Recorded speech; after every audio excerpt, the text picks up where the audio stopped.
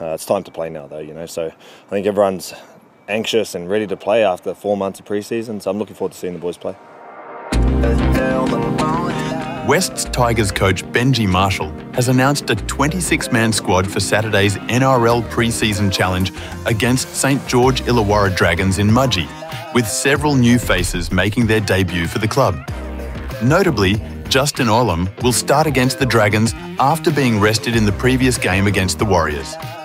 Alongside him, Stafford Toa will also make his first appearance of the year. Solomon Alemalo, a recent addition to the team from Super Rugby's Waikato Chiefs, will also debut for West's Tigers.